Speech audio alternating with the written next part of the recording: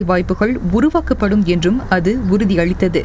பருவநிலை மாற்றத்தால் ஏற்படும் பாதிப்பை குறைத்து சுற்றுப்புற தூய்மையை மேம்படுத்துவதற்கு தொடர்ந்து முயற்சி மேற்கொள்ளப்படும் என்று மக்கள் செயல் கட்சி சொன்னது. சிங்கப்பூர் ஜனநாயக கட்சி தனது தேர்தல் கொள்கை அறிக்கையில் மாற்றங்களை செய்து மீண்டும் வெளியிட்டுள்ளது.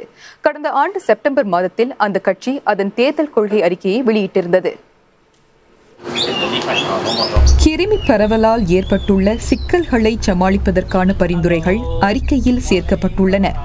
அடுத்த ஆண்டு இறுதி வரை பொருள் சேவை வரியை முற்றாக அகற்றுவதற்கான பரிந்துரையும் அதில் உள்ளது.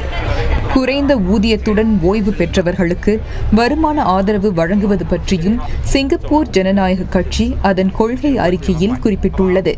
மேலும் பருவநிலை மாற்றத்தை சமாளிக்க 2050க்குள் மின்சார வாகனங்களுக்கு மாறும் பரிந்துரையை அக்கட்சி பிப்ரவரியில் முன்மொழிந்தது. எதிர்த்தரப்பு அரசியல்வாதி டன்ஜீசே சிங்கப்பூர் ஜனநாயக கட்சியில் மீண்டும் இணையவிருப்பதாய் தெரிகிறது. கட்சித் தலைவர் சீ சுன்ஜுவானிடம் அது பற்றி தெரிவித்திருப்பதாக திரு டான் தமது ஃபேஸ்புக் பதிவில் குறிப்பிட்டுள்ளார். சிங்கப்பூரர்களின் நலன்களை முன்னிறுத்தும் அந்த கட்சியின் கொள்கைகளால் ஈர்க்கப்பட்டதால் அவ்வாறு முடிவெடுத்ததாக அவர் சொன்னார். சிங்கப்பூர் ஜனநாயக கட்சி துடிப்பான தலைமைத்துவத்தை கொண்டது என்று திரு டான் கூறினார். அரசாங்கத்தின் நடவடிக்கைகளை கண்காணிக்கவும் மக்களுக்காக மாற்றுக் குரலை ஒலிக்கச் செய்யவும் சிங்கப்பூருக்கு வலுவான எதிர்த்தரப்பு தேவை என்றார் அவர். 2011இல் சிங்கப்பூர் ஜனநாயக கட்சியில் சேர்ந்த திரு டான் அப்போது ஹாலண்ட் புக்கிட்டிமா குழு தொகுதியில் போட்டியிட்டார். 2014இல் அவர் தொடங்கிய சிங்கப்பூரர்களுக்கே முதன்மை என்ற கட்சியை சென்ற வாரம் அவர் கலைத்தார். பாட்டாளி கட்சி புதிதாக உருவாக்கப்பட்டுள்ள செங்காங் குழு தொகுதியில் போட்டியிட முடிவெடுத்துள்ளது. கட்சியின் தலைமைச் செயலாளர் பிரீத்தம் சிங் அதனை தெரிவித்தார். மக்கள் செயல் கட்சி நாடாளுமன்ற உறுப்பினர்கள் அந்த வட்டாரத்தில் ஆற்றிய பணிகள் மதிக்கத்தக்கவை என்ற போதும் தமது கட்சி அங்கு போட்டியிட விரும்புவதாக அவர் குறிப்பிட்டார்.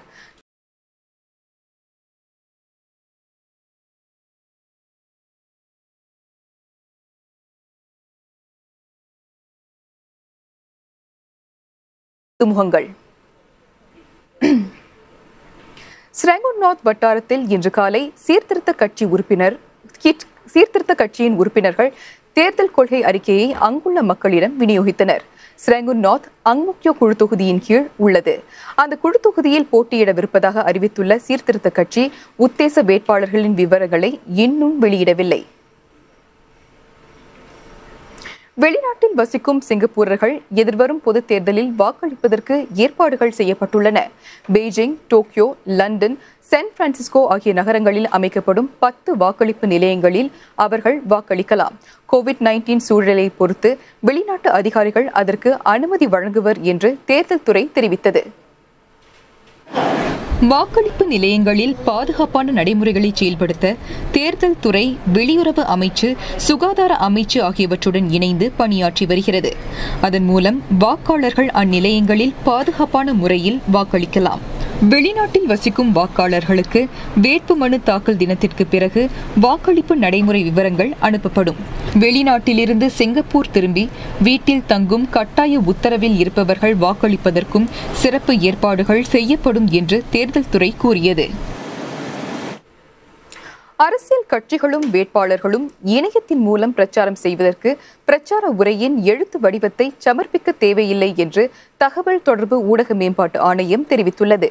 இணையத்தில் பிரச்சாரம் மேற்கொள்வதற்கு 2 நாட்களுக்கு முன்னர் அதன் எழுத்து வடிவத்தை சமர்ப்பிப்பதன் தொடர்பில் சிங்கப்பூர் முன்னேற்ற கட்சி அக்கறை தெரிவித்திருந்தது. இந்நிலையில் ஆணையம் அதன் தொடர்பில் விளக்கம் அளித்துள்ளது.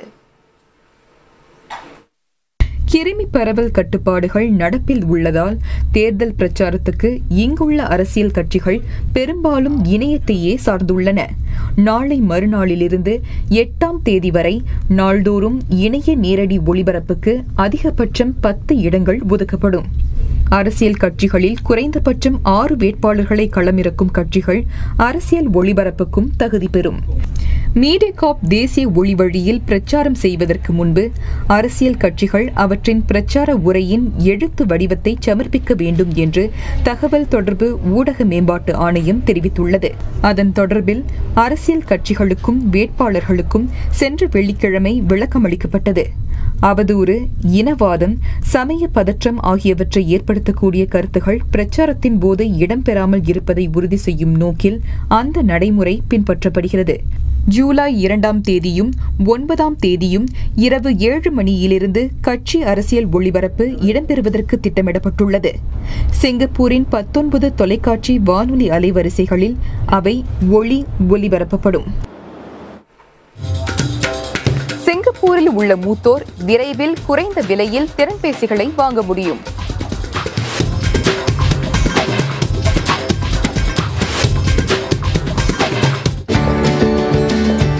வேலையிடத்தில் அனைவரும் ஒரு சிறந்த குழுவாக செயல்படுவோம்.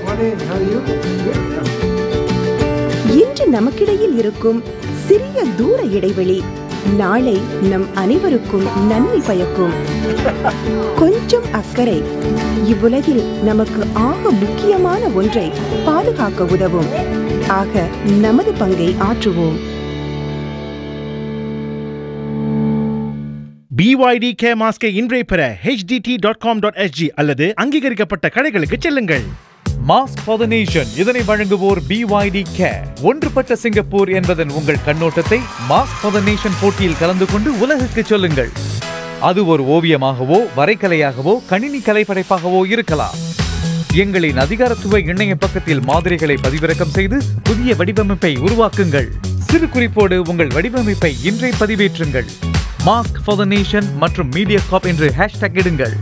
வெற்றியாளர்கள் 1000 வெள்ளிக்கு மேலான ரொக்கத்தை அல்லது பரிசுகளை வெல்லலாம். இறுதி நாள் ஜூலை 3ஆம் தேதி.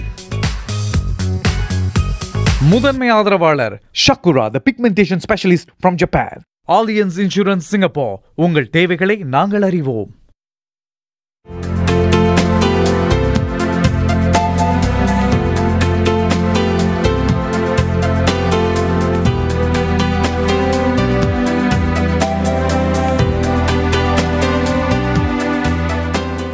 வானிலை அறிக்கையை வழங்கியோர் மிட்சுபிஷி எலக்ட்ரிக்.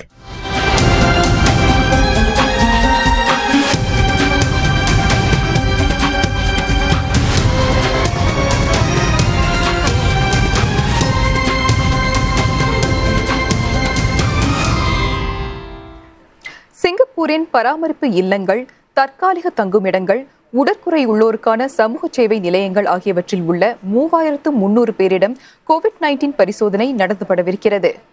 சமூக அளவில் பரிசோதனைகளை விரிவுபடுத்தும் திட்டத்தின் ஒரு பகுதியாக இது மேற்கொள்ளப்படுகிறது.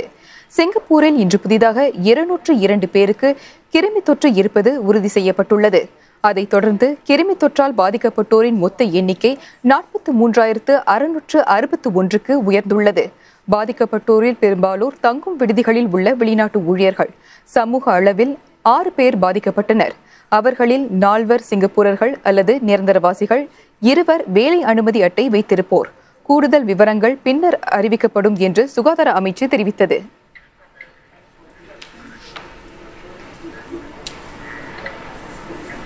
சிங்கப்பூரில் உள்ள மூத்தோர் விரைவில் மலிவான விலைக்கு திறன்பேசிகளை வாங்கலாம். தேசிய அளவில் மூத்தோரை மின்னிலக்க முறைக்கு மாற்றும் திட்டத்தின் ஒரு பகுதி அது. இவ்வாண்டு இறுதிக்குள் 100,000 மூத்தோரின் மின்னிலக்க திறன்களை வளர்ப்பது அரசாங்கத்தின் நோக்கம் என்று தொடர்பு தகவல் அமைச்சர் ஈஸ்வரன் கூறியுள்ளார். இங்குள்ள 4 தொலைத்தொடர்பு நிறுவனங்களும் மூத்தோருக்கு மலிவான விலையில் திறன்பேசிகளை விற்பனை செய்ய முடியும். வசதி குறைந்த மூத்தோர் சீனியர்ஸ் கோ டிஜிட்டல் திட்டத்தின் கீழ் நடத்தப்படும் வகுப்புகளுக்கு சென்று வந்த பிறகு ஓராண்டு கட்டண கழிவை பெற வகை செய்யும் கைத்தொலைபேசி திட்டத்துக்கு பதிந்து கொள்ளலாம். 5 வெள்ளி மாதாந்திர கட்டணத்திற்கு குறைந்தது 5 கிகாபைட் தரவு வழங்கப்படும். அடிப்படை திறன்பேசியை வாங்குவதற்கு குறைந்தது 20 வெள்ளியை செலுத்தினால் போதும் என்று கூறப்பட்டது.